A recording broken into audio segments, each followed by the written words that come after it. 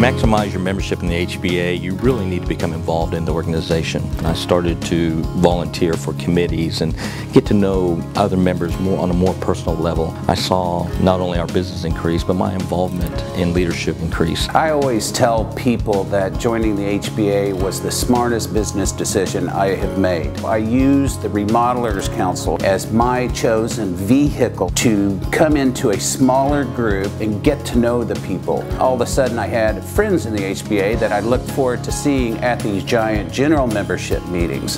If I need a new supplier, I go to the Home Builders Association. It helps your business so much to be involved and get your face out there and let people know who you are. I'll remember you and go, you know what, I need a new plumber, and I met one 6 months ago and he was a member of the association. I'm going to give him a call.